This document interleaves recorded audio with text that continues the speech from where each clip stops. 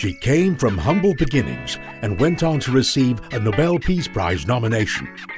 Today, she's Executive Director of the UN's Economic and Social Commission for Asia and the Pacific.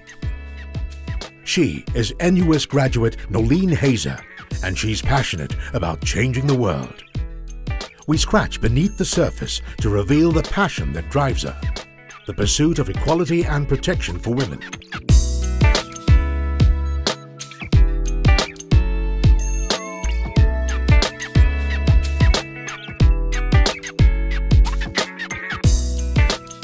Women want a world in which inequality based on gender, class, caste, and ethnicity is absent from every country. Women want a world where poverty and all forms of violence are eliminated.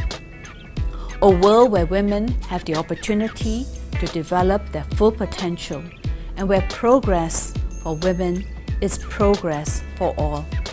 This is an issue close to my heart and which has been central to my own life.